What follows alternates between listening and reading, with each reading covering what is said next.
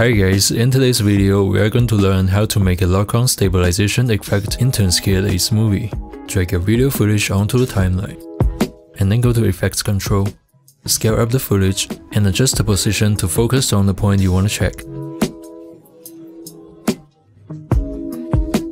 To make sure the point is right in the middle of the frame, we are going to need a reference. Go to Text, drag a default one and drop it as an overlay above the video track. Change the text to a plus sign, and this sign is the reference in the middle of the frame. And then we are going to start tracking. Go to the start of the footage, add a keyframe,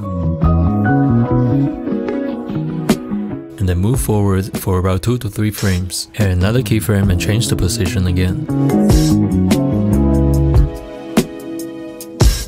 And then we are going to do the same steps again for as many times we need to create the lock-on effect. If you want to make the effect more precise and more accurate, add a keyframe each time the person moves in the screen.